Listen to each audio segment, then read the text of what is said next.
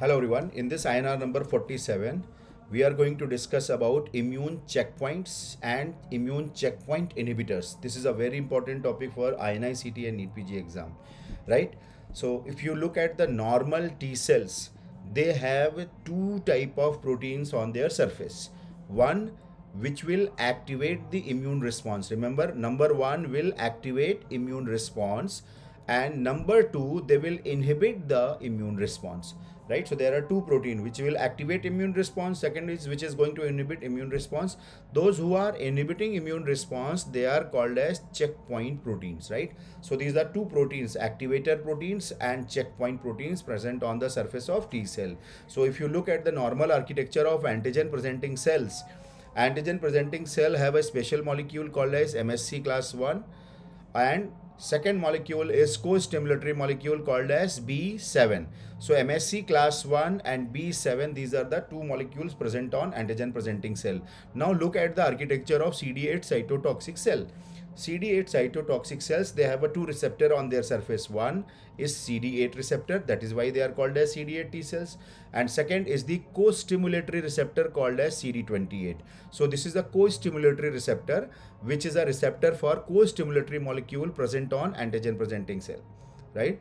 Co-stimulatory molecule present on antigen presenting cell called as B7, right? So this is the architecture.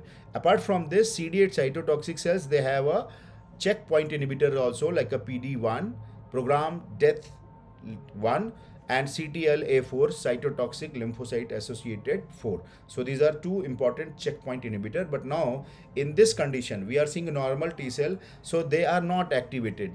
They are not activated. So normally what happens, whenever antigen comes, antigen presenting cell will be given to the MSC class 1 molecule, they will be coming to the CD8 cytotoxic receptors. So MSC class 1 will combine with CD8 receptor, and this is how signal 1 will be formed, right? Signal 1 has been formed, but T cell is not activated. For activation of T cell, there must be completion of second signal also, means co-stimulatory signal, where co-stimulatory molecule B7 will combine with co-stimulatory molecule called as CD28, and when this combination happens, then your CD8 cytotoxic cell will be activated under normal immunological condition.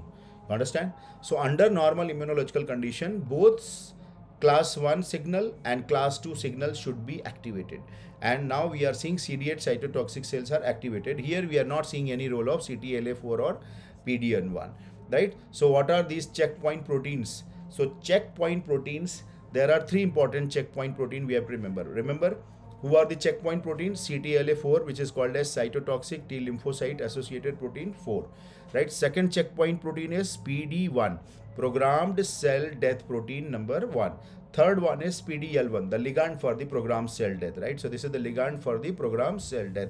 So these are total three checkpoint proteins which we have to see in this discussion: CTLA4, PD1 and PDL1, right? And their full form already I have told you. So here onwards I will be using only the short form, right? Like CTLA4, PD1, PDL1, right?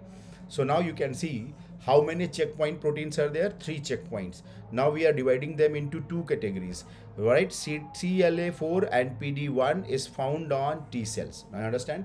So checkpoint, as already I have told you, right? You can see that PD1 and CTLA4 is present on surface of T cell, right? So CTLA4 PD1. So CTLA4 PD1 is present on T cells normally, and PDL1, this is a death ligand protein which will be found on cancer cells, right? So these are important basic point about the checkpoint proteins, right, which will inhibit our immune system. So what is the purpose of checkpoint protein? Checkpoint protein is going to inhibit our T cells. I will show you later on how. So checkpoint proteins are basically to inhibit our T cells. So now just imagine what cancer cell will try to do. Cancer cells, they will increase the level of checkpoint. So they will increase the level of checkpoint. Why they are going to increase the level of checkpoint? So that they can inhibit the T cell. Understand? So checkpoint, what I have said, checkpoint protein is going to inhibit T cell. And what will be the purpose of the cancer cell? Target of cancer cell is to inhibit the T cell. How cancer cell will inhibiting the T cells?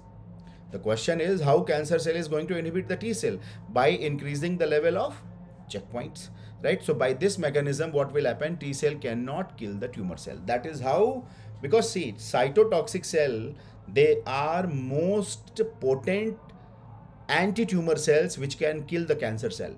Now we are getting inhibited. We are getting inhibition of T cells. How? By increasing the level of checkpoints, right? So now you understood this much. So let's see how it will happen. Antigen presenting cell or tumor cells, right? They will be having MSC class 1 and CD8 cytotoxic cell interaction will start. So signal 1 will be formed. Signal 1 will be formed. See, what was the criteria to activate cytotoxic cells? When CD28 co-stimulatory molecule combines with co-stimulatory molecule B7, right? So when CD28 co-stimulatory molecule receptor, not a molecule, co-stimulatory molecule receptor, who is co-stimulatory molecule receptor 28, when they combine with their co-stimulatory molecule B7, then only CD8 was activated. That was the activation which I have told you. But now what is happening? CD28 has been displaced. Who has displaced the CD28? So CTLA4 has displaced the CD28. And now what will happen? Co-stimulatory molecule is combining with checkpoint protein. So you can see that checkpoint protein has combined. So when this checkpoint protein will combine with B7, what will happen?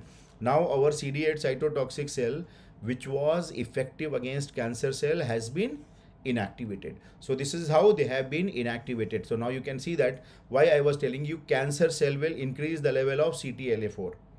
When they are increased, they will combine with B7 and they will displace the CD28. As a result, now CD8 cytotoxic cell will be inactivated and they cannot kill our tumor cell. This is the mechanism of CD8 cytotoxic cell. Now look at the another mechanism. Another mechanism, you can see how antigen presenting cell and tumor cell, when they are giving their antigen to class 1 molecule, they will combine with CD8 receptor. Signal 1 was completed. B7 can combine with co-stimulatory molecule receptor CD28.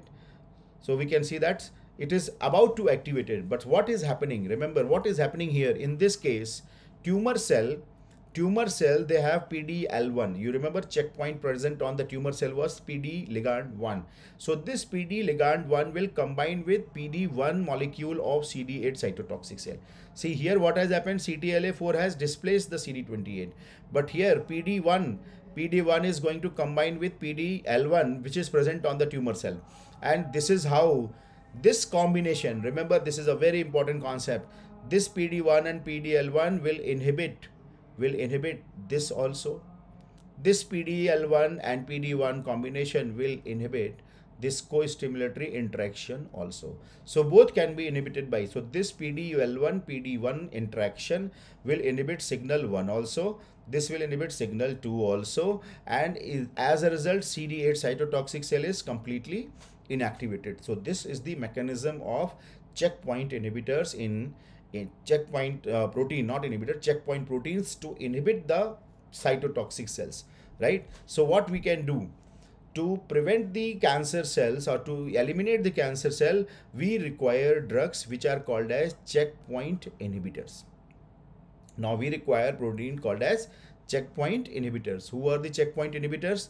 These are the drugs who will be inhibiting checkpoint proteins on the cancer cells. So now you can see that cancer cells, they are having checkpoint proteins CTLA4 PD-L1 or CTLA4 PD-L1 PD-1. So remember that these are all checkpoint present on the cancer cells. So all these checkpoint proteins on the cancer cells, they will be inhibited by checkpoint inhibitors. So basically checkpoint inhibitors are the drugs which will inhibit checkpoint proteins like CTLA4 PD-1 PD-L1, and by this they will inhibit the cancer cell, right? And in this event, what will happen? We will see the activation of T cell for killing of tumor cell. This is how we can activate our T cell or cytotoxic T cell to kill the or to eliminate the tumor cell, right? Now look at this one.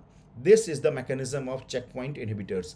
You can see that antigen presenting cell, normally MSC class 1 will combine with cytotoxic cells, B7 will combine with CD28 receptor, and this will activate cytotoxic cells, right? Who are inhibiting all these interactions? Who are inhibiting? those checkpoint proteins. Who are the checkpoint proteins? PD1, PD1, PDL1 and CTLA4, right? They were inhibiting. So what is the new concept of checkpoint inhibitor? This is called immune checkpoint inhibitor. So who are these immune checkpoint inhibitors? These are antibodies which will combine with these checkpoints. Understand? These are antibodies which will combine with these checkpoint. Who are these? These are antibodies who are combining with these checkpoints, right? So anti-CTLA4 antibody will combine with CTLA4 and they will neutralize them. As a result, this process will be continued. CD8 cytotoxic cell is activated. You got the point? So antibodies, we are preparing our artificial immune checkpoint inhibitor antibodies, and these antibodies, they will combine with respective immune checkpoints. So anti-CTLA4 is a immune checkpoint inhibitor which will combine with CTLA4, they will inactivate them. As a result, B7 will combine with CD28. Same for here also. Antibody of PD1. So anti-PD1 will combine, or they will engage PD1. As a result, this signal 1 will be continued, 2 will be continued, and cytotoxic cell will be activated. Same way, tumor cells which were having PDL1, they will be inactivated by giving antibodies called as anti-PDL1, and they will engage them, and as a result both signal will be completed successfully, and our CD8 cytotoxic cells will be activated to remove the cancer cells. That is the basic concept of immune checkpoint inhibitors, right? So now, who are the checkpoint inhibitor drugs? Understand? So we are coming to the checkpoint inhibitor drugs. So these are the drugs which are going to inhibit 3 checkpoints, right? They are going to inhibit 3 checkpoint proteins. So who are the checkpoint proteins? Just now we have seen CTLA4, PD1 and PDL1. So you can see that how these checkpoint proteins are inhibited by these drugs. These are the antibodies or monoclonal antibodies which will be inhibiting them. So who are these checkpoint inhibitors? So CTLA4 inhibitors, right? So what are the examples? So, the examiner will be asking you, CTLA4 example is ipilimumab. So ipilimumab is a immune checkpoint inhibitor which is used in the treatment of advanced melanoma and renal cell carcinoma. Remember, ipilimumab is for the treatment of melanoma and renal cell carcinoma. Second checkpoint inhibitor is a PD1 inhibitor. PD1 inhibitor is, example will be nivolumab and pembrolizumab. So nivolumab and pembrolizumab is used for melanoma, Hodgkin's lymphoma, non-small cell cancer of the lung and urinary tract cancer. So all these are treated by PD1 inhibitor. And who are the PD1 inhibitors? Nivolumab and pembrolizumab. And then third category is PDL1 inhibitors. So PDL1 inhibitors are atezolizumab, avelumab, durvalumab, right? So these are the 3 important PDL1 inhibitors. PDL1 inhibitor atezolizumab is used for lung cancer, liver cancer, breast cancer and urothelial cancers. Avelumab is used for Merkel cell cancer and durvalumab is used for non-small cell cancer of the lung. So these immune checkpoint inhibitor, that is why it is very important, because they will inhibit the checkpoint, and as a result our T cell will be activated to remove the cancer cell. And these are the examples of the 3 classes of inhibitors, so which came in AIIMS exam 2 or 3 times. So keep revising this. It can be your NEET PG or FMG exam question also. My best wishes to all.